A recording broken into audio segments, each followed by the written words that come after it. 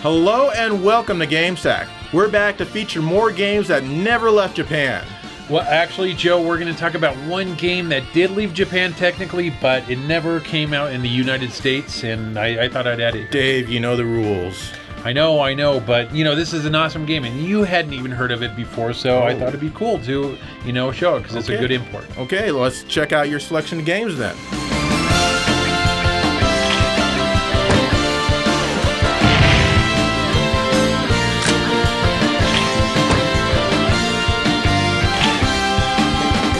Wonder 3 Arcade Gears is a Capcom arcade game that has 3 types of games in one cabinet.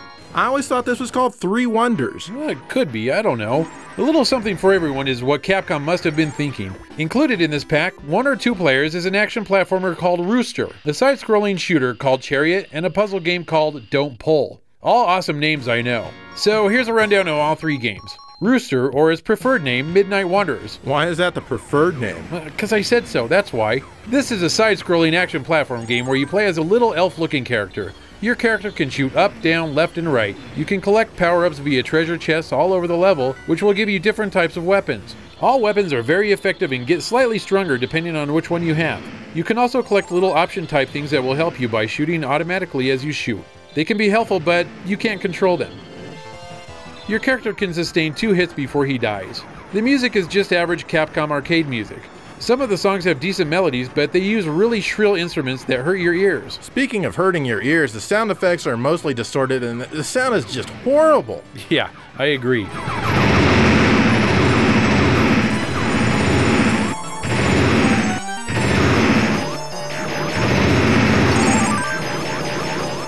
Anyways, moving on to Chariot. Here we have a side-scrolling shooter. It's a basic shooter with nothing that makes it stand out. Despite that, it's quite fun as graphics are really nice and the control is great also. I like the art in here and the enemies are drawn really well, especially the boss characters. Your character can choose between 2 weapon types that can be changed back and forth by collecting either red or green icons. He also collects small orbs that look like a tail on your character. These are your secondary weapons and recharge itself after it's been used. Yeah, I was pretty proud of myself when I discovered that feature. I was proud of you too, Joe. The red icon is a spread shot that isn't very powerful, but its secondary shot is slightly more powerful.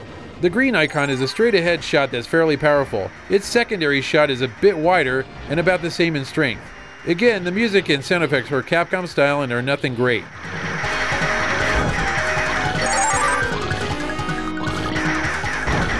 Finally, we have the puzzle game Don't Pull. In this game you control a little rabbit, and the objective of the game is to push blocks and trap your enemies between them. Or you can also clear the level by staying alive until the timer reaches 0. It's a basic puzzle game with good graphics for its style. It's an enjoyable game, but can get boring after prolonged periods of play. Yeah, prolonged being about 5 or 10 minutes, I'd say. Yeah, maybe, unless you really like puzzle games. And finally, the music, as you guessed it, is average. Not as shrill as the previous games, but certainly nothing great.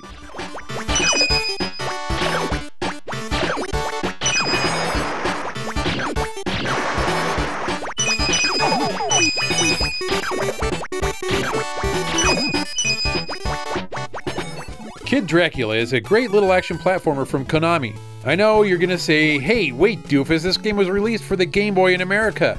Yes, you are correct in saying this, but this Famicom version was not released outside of Japan. Plus, this version has quite a few differences. Anyway, you play as Kid Dracula. You know, I always wondered what kind of misadventures Dracula had when he was a kid before he turned down the path of pure evil. Well, this game is your answer to that, Joe. The game is fairly easy, but that doesn't mean it's not fun, because it really is enjoyable. After beating a stage, you gain a new weapon or ability that will help you through the rest of the game. You use weapons or abilities by holding down the B button like a charged shot. These range from homing shot, ice shot, and bomb to being able to transform into a bat for a short period of time. The graphics are really good for this game. It does suffer from slowdown and flickering in spots, but it's not enough to keep you from playing. Like I said, it's an easy game and I only have trouble when I get to the Statue of Liberty boss. She doesn't even fight you. You have to defeat her by answering questions. Since the game is in Moon language, I always lose. I have beaten the game though, with the help of a FAQ. I thought the story of Dracula took place in the 1400s. The Statue of Liberty wasn't even alive back then yet. I think this game needs to check Wikipedia and get its facts straight. Anyways, The music is good and quite whimsical, just like the game. I had a great time with this game, and you would have too if Konami decided to have released it worldwide.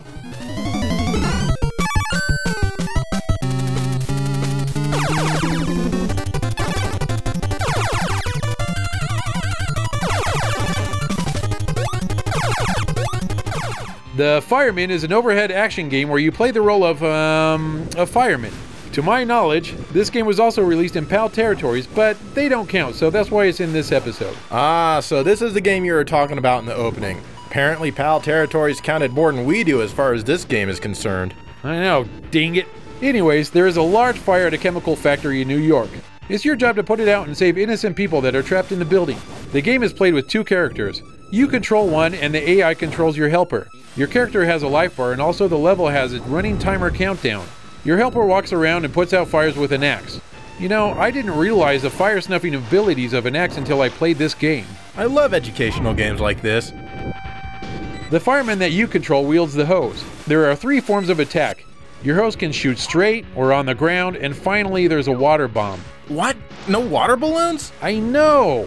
Anyways, you can hold the L button in for a strafe attack, which is very useful on certain enemies. Your enemy in this game is, of course, fire. There are many different ways to put out fires. The straight hose shot is great for the majority of fires. The ground hose is great for fires on the ground that can't be put out with a regular hose. You might think that this is a boring idea, but it's actually pretty fun because the game will throw boss battles at you at the end of each level. Bosses can range from just errant fire to machinery that is on fire and has gone mad. Yeah, because that's what fire does. The machinery is super pissed off that it's on fire, and killing humans just seems like the only logical course of action. Well, it's the only thing they can do. Well, anyways, graphically, the game is fair. Characters look okay and the fire looks great. The building and scenery are just average. The music and sound effects are fine. Music has a kind of jazzy upbeat tone to it, and it fits the game pretty well.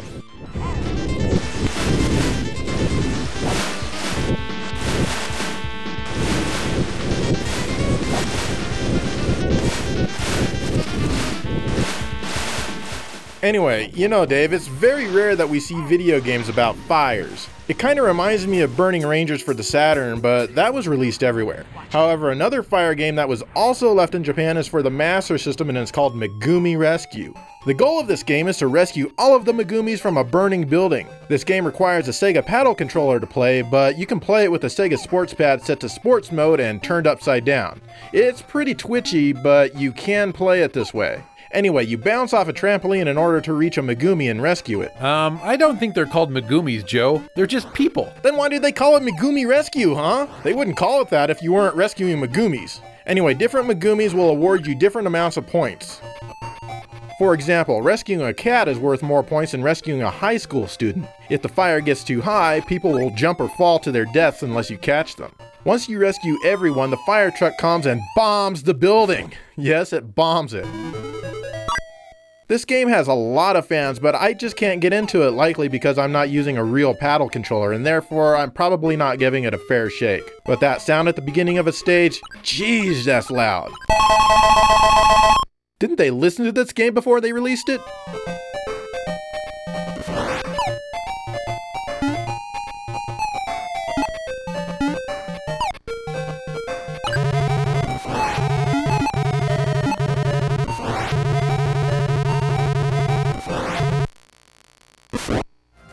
Wow, you know, honestly, Dave, I'd never heard of the Fireman before today, and it's always kind of cool to hearing about games you never even knew existed.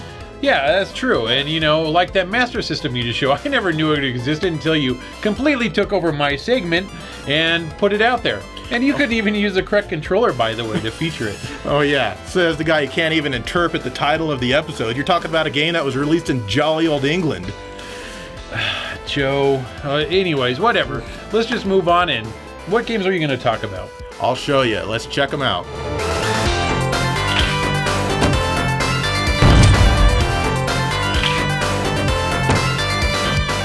Sengoku Blade is a very Japanese-flavored shooter. Yummy. My favorite flavor, Japanese. The title screen says Sengoku Ace Episode 2, however the box says Sengoku Blade, so who knows what this game is really called.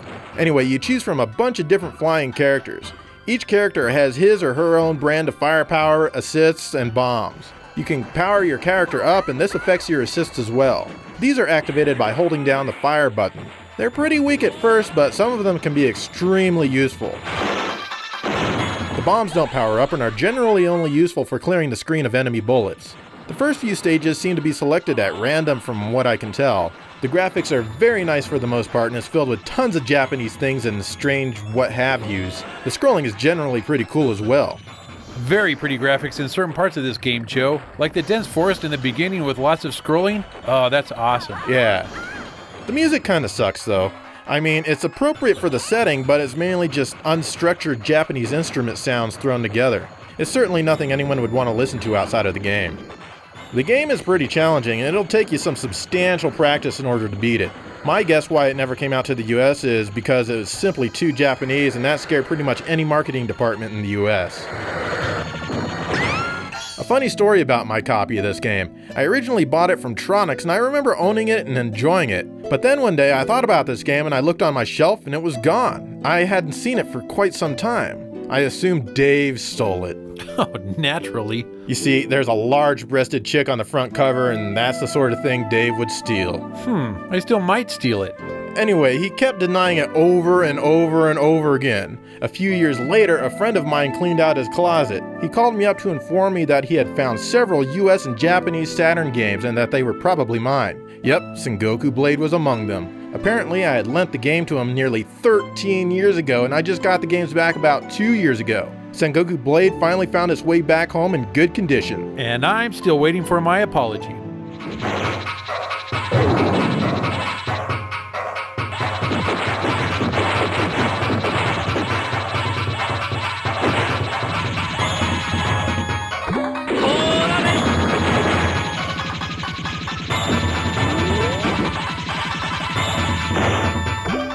Devil Hunter Yoko was released in 1991 by Messiah for the Mega Drive. You're a chick who runs around with a sword slashing various demonic things as well as possessed plant life. I've got some possessed weeds in my yard that won't die. Maybe I can hire Yoko to help.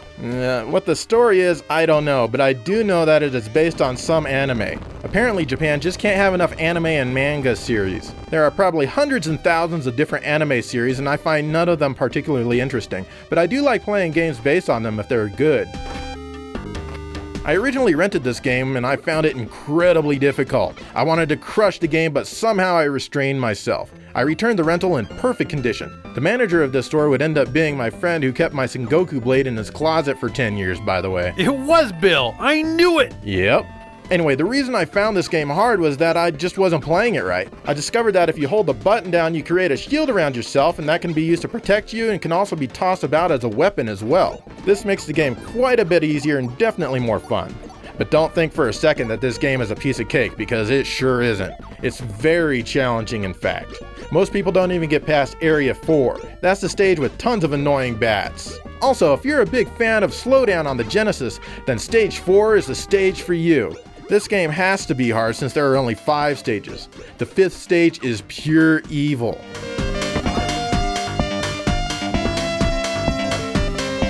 This game has some good graphics as well as some average graphics in spots. Obviously, 2 different artists worked on this game. Well, it's pretty much what you'd expect from a game with 4 mega power. Nothing in here will blow you away, but you shouldn't be too disappointed either. The music is pretty good. The first stage is a Japanese flavored theme, but it actually has some additional character to it, and the music from other stages is even better. I'm not sure why this game was never released outside of Japan, but it may have been due to the licensed character. If anime and manga were as popular in the early 1990s as they are today, I bet this game would have had a chance here. Very true, but they still could have replaced her with Alex Kidd or something like that, and they'd have a fine game that players abroad would have enjoyed.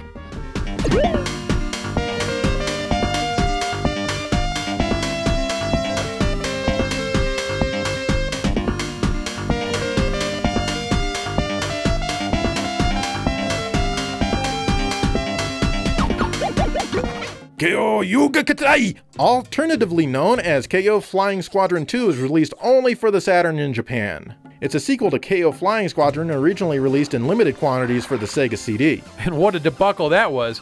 Now just look at how much it costs on eBay. I know, and I passed it up at Best Buy for $17 when it was new. Anyway, that one was a horizontal shooter, but this one is actually a platformer. It's pretty straightforward for the most part.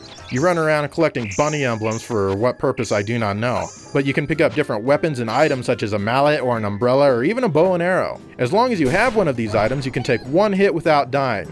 You can then run and pick it back up. It's basically the same concept as the rings in Sonic, only these actually have a real purpose in the game. The game itself generally moves pretty slow, although you can run if you want. Your goal seems to be to rid the world of raccoons for no particular reason other than that raccoons are always up to trouble. Plus they bombed your house, as raccoons tend to do.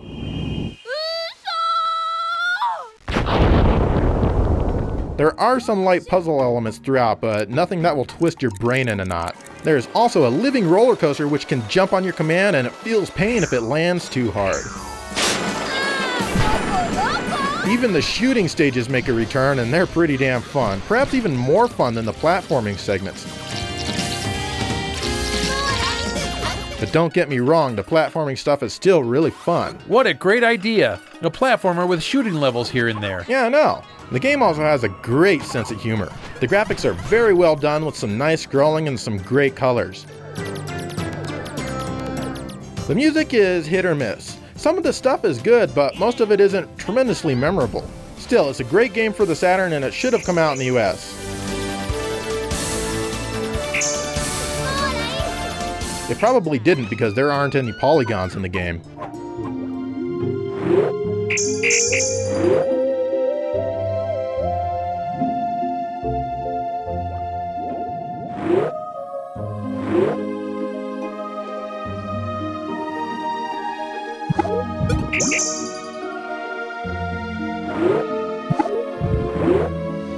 So, Joe, I was noticing that all the games you chose today, which are fine games, by the way, they all had female lead characters. Is there something you want to tell us here? Well, Dave, you know, I noticed that every game that you chose only let you play with male characters. Is there something perhaps you're trying to tell us? All right, folks. Well, that's our show, and I suggest you go out and buy these games right away before the prices get hiked up way high on eBay. And we will see you next time.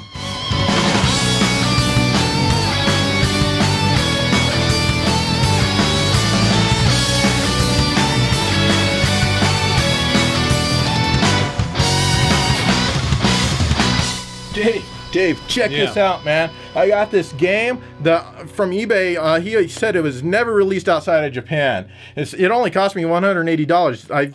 I'm not too into Super Nintendo, but what? Did I get a good deal? Let me take a look at this thing. Joe, this is Super Mario All-Stars. It was released in the United States, you idiot. What is that language? Is that Moon language there? No. Can you read that? Yeah. Oh my God. There's like a million of these floating around. Are you serious? Oh my. Oh my. You're so stupid. I'll just take that and add it to my collection.